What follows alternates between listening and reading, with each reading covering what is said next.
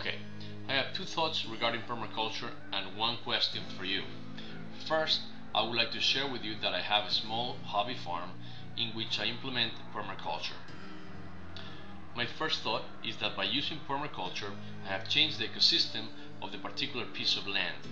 Therefore, I have exterminated, well, I should say my animals, which include chickens, goats, and rabbits, have exterminated many types of insects and small animals that live in that land. So yes, I can obtain sustainable life without fomenting the use of mass agriculture and mass industrial needs, but I have changed the natural ecosystem. So if we all do this, eventually we will reduce drastically the amount of species in the world. My second thought regarding permaculture is that, as the name implies, perma from permanent, I believe, we are manipulating evolution. We are telling nature what to do and how to do it with our advanced brain power, which is somewhat controversial, I think, for what we're trying to accomplish, the people that are trying to save the earth. So, I would like to know, what are your thoughts in these two subjects? Thank you.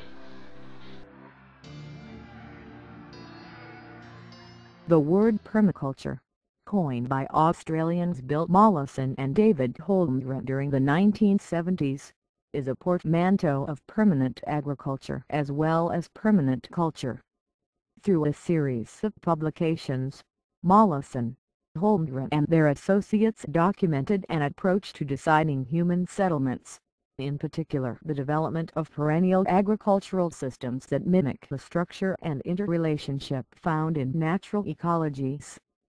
Permaculture design principles extend from the position that the only ethical decision is to take responsibility for our own existence and that of our children. Mollison, 1990.